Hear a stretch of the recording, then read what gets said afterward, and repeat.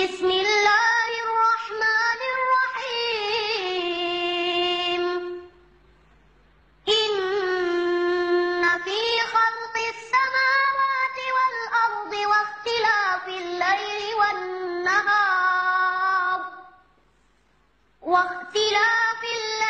والنهار لآيات لأولي الألباب. السلام عليكم ورحمة الله وبركاته. الحمد لله والصلاة والسلام على رسول الله وعلى آله وصحبه ومن والاه أما بعد.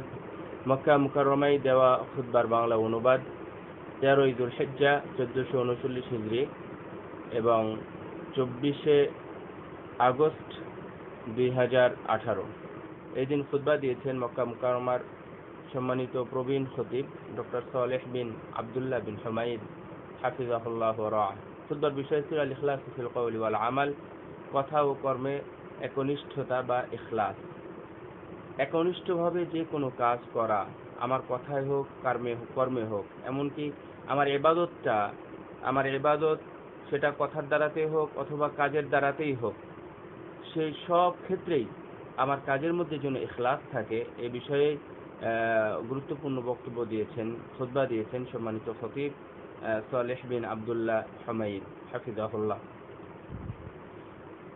প্রশংসা মহান রব্বুল আলামিনের জন্য এবং শান্তি অবতীর্ণ হোক মুহাম্মদ রাসূলুল্লাহ সাল্লাল্লাহু আলাইহি ওয়াসাল্লামের প্রতি। প্রথমেই আমি নিজেকে সহ আপনাদেরকে এই মর্মে ওসিয়ত করব, আল্লাহ রব্বুল আলামিনকে ভয় করুন, তাকওয়া অবলম্বন করুন এবং আল্লাহ রব্বুল আলামিনকে জানুন এবং এটাও জানুন আপনাদেরকে একদিন সাক্ষাৎ করতে হবে সেই মহান প্রতিপালকের দরবারে এবং আপনার কথা শোনা হবে এবং আপনাকে জানা হবে। আপনি যা করেছেন সেটা আপনাকে ফেরত দেওয়া হবে, চাই ভালো এবং চাই খারাপ।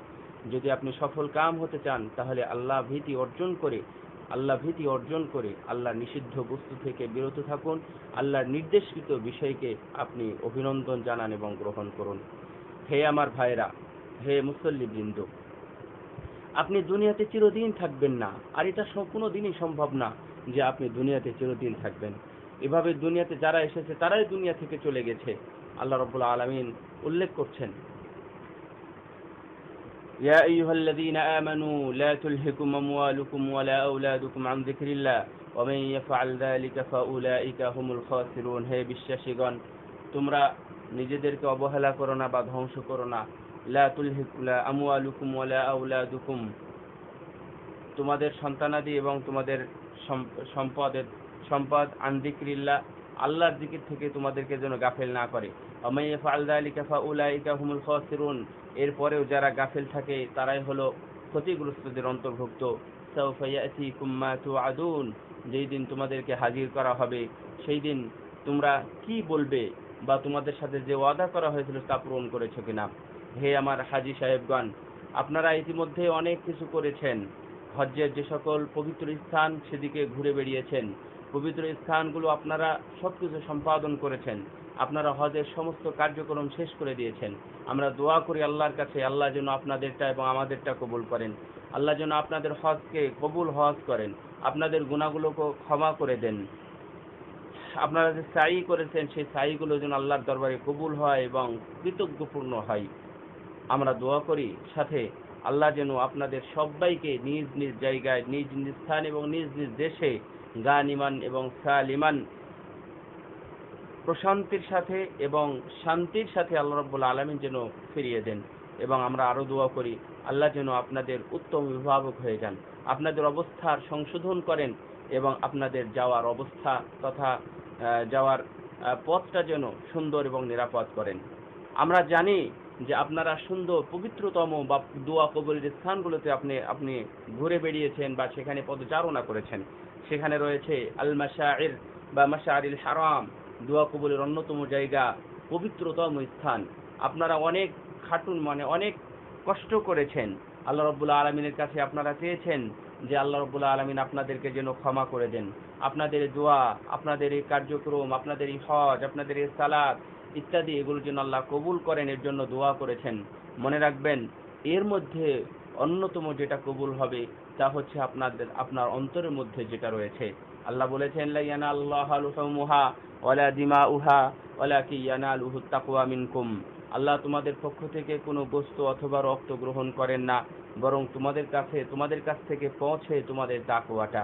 অন্য জায়গাতে আল্লাহ বলেছেন যালিকা মান ইউআযিম শাআইরাল্লাহি ফাইন্নাহা মিন তাকওয়াল কুলুব, যারা আল্লাহর এই নিদর্শনগুলোকে সম্মান করে, নিদর্শন হিসাবে তারা পবিত্র মনে করে, ফাইন্নাহা মিন তাকওয়াল কুলুব, তাদের অন্তরগুলো হচ্ছে তাকওয়াশীল এবং পরহেজগার। আল্লাহ বলেছেন ওয়াতাযাওয়াদু ফাইন্না খায়রাজ যাদি তাকওয়া।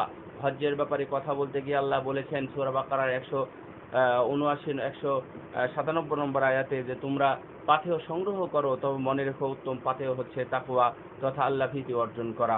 হে আমার ভাইরা, আমালুল কুলুব তথা কথা ও কর্মে, আল ইখলাসু ফিল কওলি ওয়াল আমাল, কথা ও কর্মে ইখলাস থাকা। আমরা ইখলাস বলতে যেটা বোঝাই, একটা মানুষ যখন যা কিছু করে এই করণীয়র মধ্যে যেন প্রত্যেকটা কাজের মধ্যে যেন তাকওয়া থাকে। আর এই তাকওয়াটা মানুষকে দেখানো যায় না, এটা অন্তরের মধ্যেই থেকে যায়। আপনি যাই কিছু করুন না কেন, আপনি পাথর মারুন, কুরবানি করুন, অথবা আপনি চুল ছেটে ফেলুন, অথবা আরাফায় অবস্থান করুন, সব জায়গাতে রয়েছে তাকওয়া এবং অন্তরের যে আমল সেটা। আমাল কুলুব মিন আ'যামি উসুলিল ঈমান ওয়া কওয়াইদিহিল ইজাম। মনে রাখবেন, আপনার এই অন্তরের যে আমলটা তথা তাকওয়া, ইখলাস, সততা, সত্যবাদিতা, আল্লাহর প্রতি নির্ভরশীলতা, তারপরে হচ্ছে ধৈর্য, আল্লাহকে ভয় করা, আল্লাহর কাছে ভালো কিছু কামনা করা, জাহান্নামকে ভয় করা, সবই হচ্ছে আমালুল কুলুব তথা অন্তরের আমল। এই আমলই হচ্ছে দ্বীনের মূল অধ্যায়, ঈমানের মূল অধ্যায়। এটাই হচ্ছে তাওহীদ, এটাই হচ্ছে আল্লাহকে চেনা, এটাই হচ্ছে শরীয়ত। আপনি যদি এটা করতে পারেন তাহলে আপনার সকল কথা এবং কর্মে ইখলাস ফিরে আসবে। রাসূল সাল্লাল্লাহু আলাইহি ওয়াসাল্লাম বলছেন আলা ওয়া ইন্না ফিল জাসাদি মুদগা ইযা সালাহাত সালাহাল জাসাদু কুল্লু ওয়া ইযা ফাসাদাত ফাসাদাল জাসাদু কুল্লু আলা ওয়াহিয়াল কলব। মনে রেখো হে মানব সকল, প্রত্যেক মানুষের শরীরের মধ্যে একটি গোশতের টুকরা রয়েছে, সেটা যদি ঠিক থাকে, শরীরের সবকিছুই ঠিক থাকে, সেটা যদি কোনো সময় ফাসেদ হয়ে যায়, নষ্ট হয়, তাহলে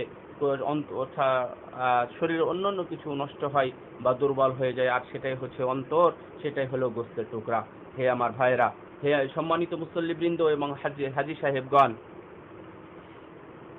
ইখলাসই হচ্ছে আপনার মূল অধ্যায় আপনার ইবাদত সমূহের মধ্যে। আপনারা হজ করেছেন, অথচ হজ্জের মধ্যে আপনাদের পুরোটাই রয়েছে ইখলাস এবং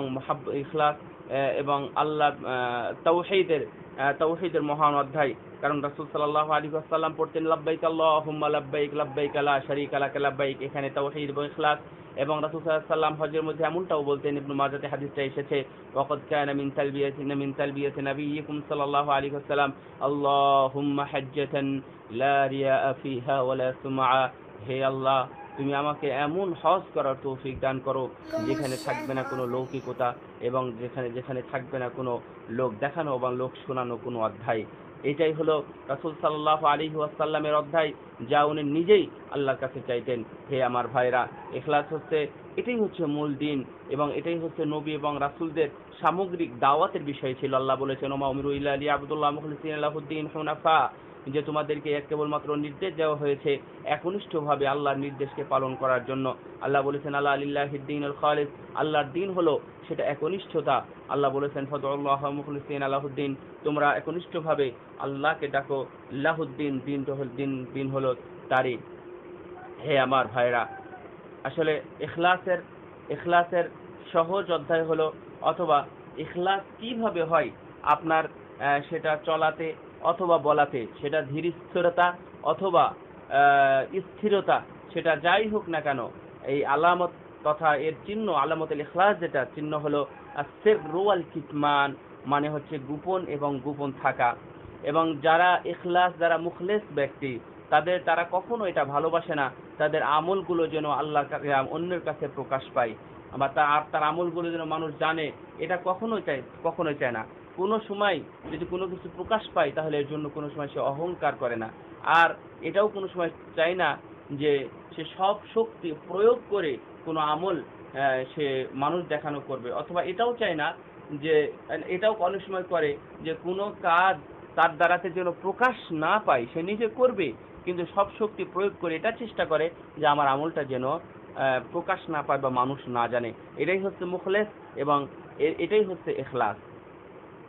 অনেক বিদ্বানেরাই বলেছেন আল মুখলিসু লা রিয়া লাহু ওয়াস সাদিকু লা ইজাবা লাহু, আসলে মুখলিস ব্যক্তি, একনিষ্ঠ ব্যক্তি সেই যার কাজে কর্মে বা ইবাদতে কোনো রিয়া নেই, আর সত্যবাদী সেই যা বলার মতো বা উল্লেখ করার মতো বা মানুষ দেখানোর মতো কোনো অধ্যায় নেই। এবং তারা এমনটাও বলেছেন যে কোনো ব্যক্তি মুখলেস হতে পারবে না, একনিষ্ঠ হতে পারবে না সত্য ছাড়া, আর কোনো সত্য প্রতিষ্ঠা হয় না ইখলাস ছাড়া। মনে রাখবেন এই দুইটাই পরস্পর সম্পৃক্ত, আর এই দুইটার মধ্যে লুকিয়ে আছে ছোট্ট এক জিনিস, তা হলো সবর বা ধৈর্য। এই সবরের মাধ্যমে এই দুইটা বাস্তবায়ন হতে পারে। ইবনে খাত্তাব রাদিয়াল্লাহু তাআলা আনহু বলতেন যে যে ব্যক্তির নিয়াতটা সহি শুদ্ধ হয়ে গেল, তাহলে আল্লাহই তার জন্য যথেষ্ট হয়ে গেল। সুফিয়ান আস-সাউরীর বক্তব্য এরকম যে উনি বলছেন যে আমি দুনিয়াতে যা কিছু ট্রিটমেন্ট অথবা যা কিছু আমি চিকিৎসা করেছি অথবা আমি আমার আয়ত্তে আমি দেখাশোনা করেছি, তবে এই ইখলাসের মতো কষ্টকর কোনো জিনিস আমি পাইনি যা যখন তখন আমার কাছ থেকে হারিয়ে যেতে চাই। আবু সুলাইমান দারানি উনি বলতেছেন যে শুভ সংবাদ ওই সকল লোকদের জন্য যারা আল্লাহকে ছাড়া, আল্লাহর রাজি খুশি ছাড়া এক ধাপও সামনের দিকে পা বাড়াতে চায় না।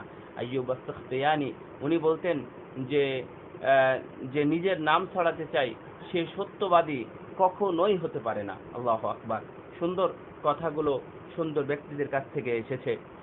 সম্মানিত মুসল্লিবৃন্দ, ওয়ে আমার হাজী সাহেবগণ,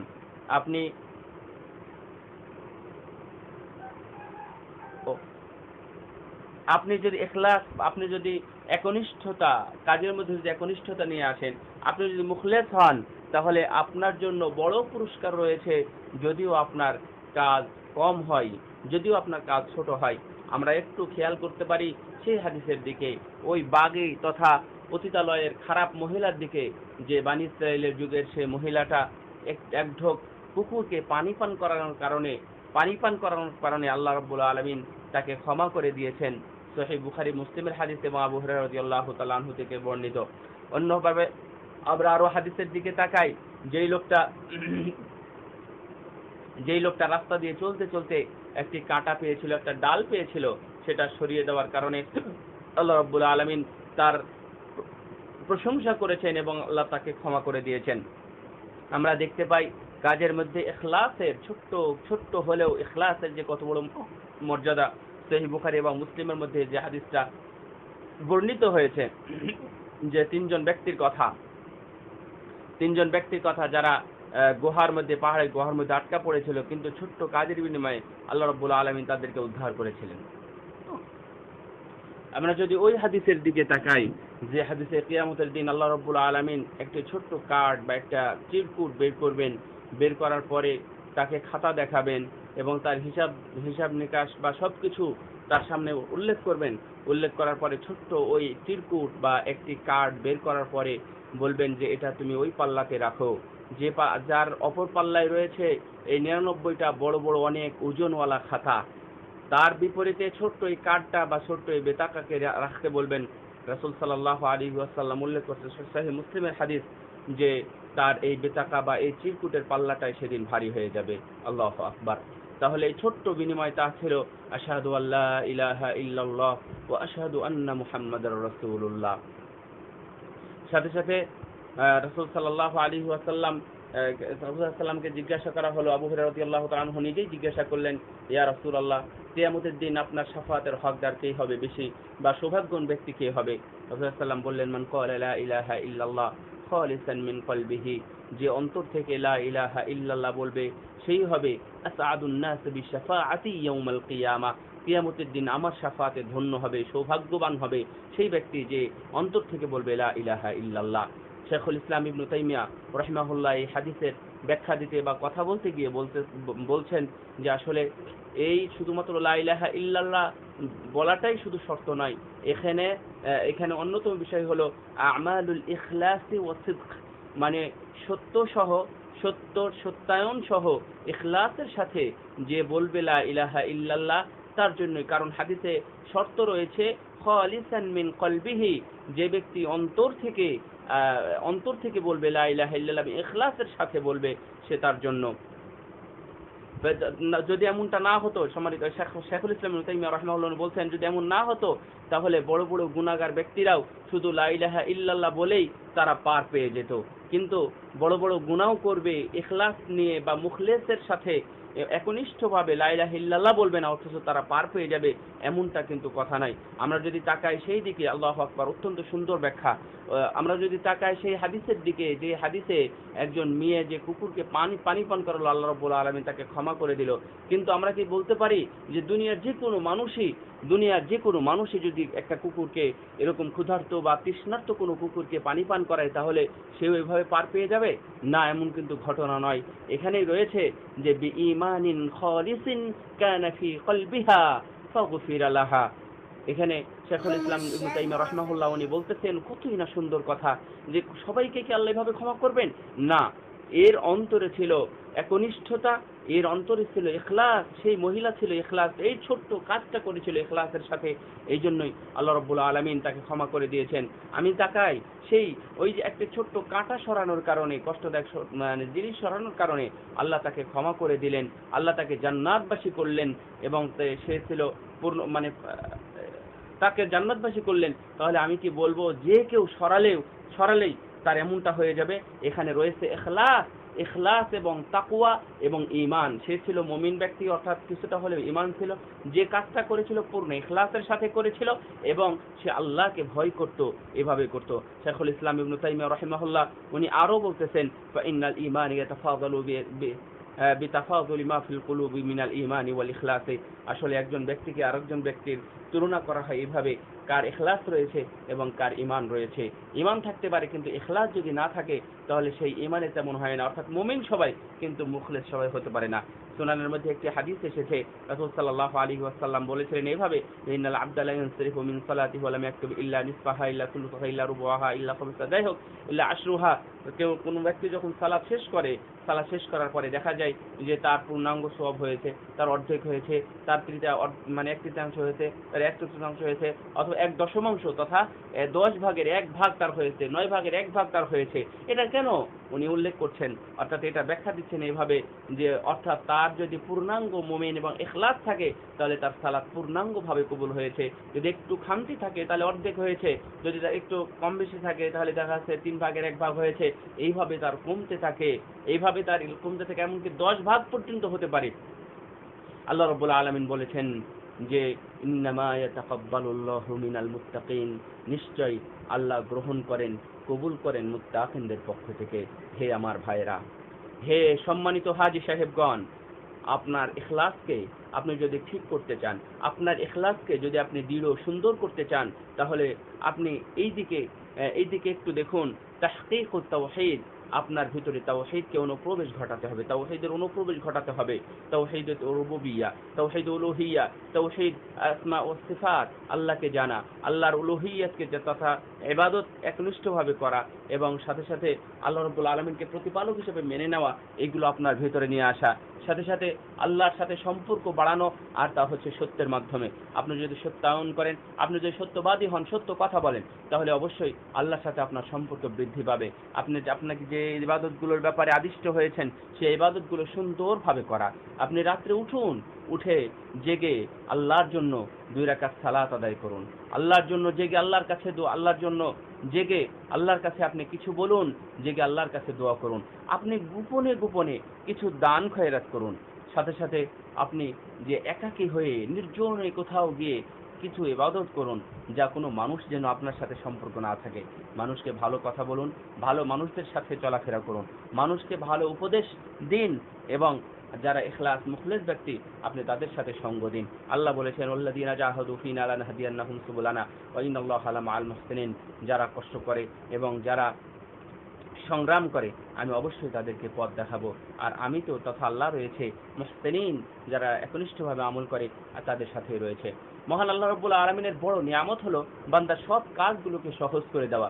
যখন সে তার নিয়াত ও ইচ্ছাকে সহিভাবে করে থাকে, যেমন খাওয়া হোক, ঘুমানো হোক, সফর হোক, অথবা রাত্রি জাগা হোক, কোনো কিনা বেচা, ব্যবসা বাণিজ্য যাই হোক না কেন, আল্লাহ সবকিছুকে সহজ করে দেন যদি সে তার মধ্যে ইখলাস থাকে। আল্লাহ রাব্বুল আলামিন বলেছেন, ফাইযা কাদাইতুম মানাসিকাকুম ফাযকুরুল্লাহা কাযিকরিকুম আবাআকুম ওয়া আশাদ্দা যিকরা ওয়া মিনান নাসি মান ইয়াকুলু রাব্বানা আতিনা ফিদ দুনিয়া ওয়া মা লাহু ফিল আখিরাতি মিন খালাক। যখন তোমরা হজ সম্পাদন করা শেষ করবে তখন তোমরা আল্লাহকে স্মরণ করবে যেমন তোমরা বাপ দাদাকে স্মরণ করো। মানুষের মধ্যে অনেকে রয়েছে তারা বলে যে আল্লাহ তুমি আমাকে দুনিয়াতেই দাও, তাদের জন্য আখিরাতে কিছুই নয়। আর এর মধ্যে আবার অনেকে রয়েছে তারা বলে হে আল্লাহ তুমি দুনিয়াতে দাও এবং আখিরাতে আমাদের জন্য কল্যাণ দাও এবং জাহান্নাম থেকে মুক্তি দাও। উলাইকা লাহুম নাসিবুম মিম্মা কাসাবু আল্লাহু সারিউল হিসাব। আর এরাই হলো তারা যারা দুনিয়া এবং আখিরাতের পূর্ণাঙ্গ ভাব তাদেরকে দেওয়া হয়, আর আল্লাহ হিসাবের ব্যাপারে খুব সতর্ক। এই বলে উনি ওনার প্রথম খুতবা শেষ করেছেন। দ্বিতীয় খুতবায় হামদ এবং সানার পরে আবার উনি ইখলাস নিয়ে কথা বলেছেন যে ইখলাস অর্জন করতে হলে কিছু আমল কলব তথা অন্তরের আমল সহ প্রকাশ্যে কিছু আমল রয়েছে। যেমন আমরা বলতে পারি যে জামাতের সাথে সালাত আদায় করা। আর হজটা হলো প্রকাশ্যে আমলের একটি, অর্থাৎ এর মাধ্যমেও মানুষ মুখলেস হতে পারে। অর্থাৎ এমন কিছু কাজ আছে যে কাজগুলো প্রকাশ্যে অর্থাৎ গোপনে না করেও মানুষ মুখলেস হতে পারে। তার অন্যতম উদাহরণ হলো এই হজ। এমনকি আপনি প্রকাশ্যে ঘোষণা দিয়ে মানুষকে দান করতে পারেন, প্রকাশ্যে ঘোষণা দিয়েও দান করতে পারেন, এর মাধ্যমে ইখলাস থাকতে পারে। তারপরে মানুষকে যখন আপনি দাওয়াতি কাজ করতে যাবেন তখনও তো প্রকাশ্যে বা মানুষকে দেখেই তো করতে হবে। তারপরে আপনি যখন মানুষকে নিষেধ করছেন তখন তো কাউকে নিষেধ করতে হবে, এভাবেও চলবে।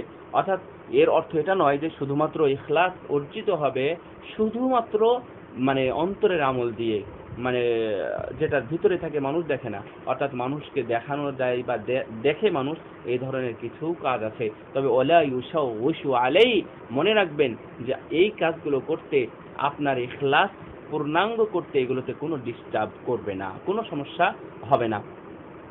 রাসূল সাল্লাল্লাহু আলাইহি ওয়াসাল্লাম বলছেন যে রাসূলুল্লাহ সাল্লামকে বলা হয়েছিল আরাআইতা রাজুলা ইয়ামালুল আমালা মিন খায়র ওয়া ইয়াহমাদুহু আলাইহি আন-নাস, ইয়া রাসূলুল্লাহ আপনি এই বিষয়ে এই লোকটা সম্পর্কে কি বলবেন?